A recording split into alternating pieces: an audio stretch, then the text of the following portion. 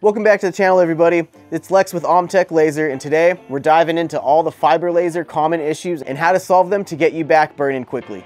Let's start with autofocus, a super convenient feature, but it can trip you up.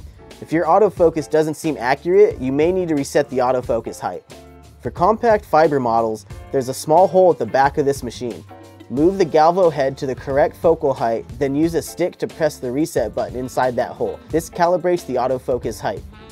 If the autofocus is making your laser not fire, it might not be an autofocus issue. It could be one of these common startup problems. First, make sure the remote control plug is fully inserted.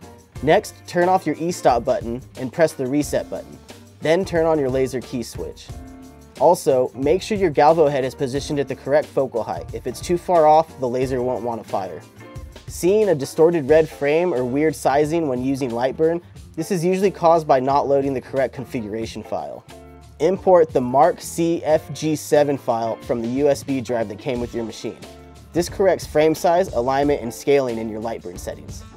If your two red focus dots don't meet when the head is at the correct focal height, don't worry, it's an easy fix. Just adjust the two screws on the front of the galvo head to fine-tune the angle of the red dot lights until they overlap clearly. Just a quick recap: check cables, reset your autofocus, calibrate your red frame and Lightburn, and tweak those red dots. Every laser has a learning curve, but you're not alone. We're here to help every step of the way.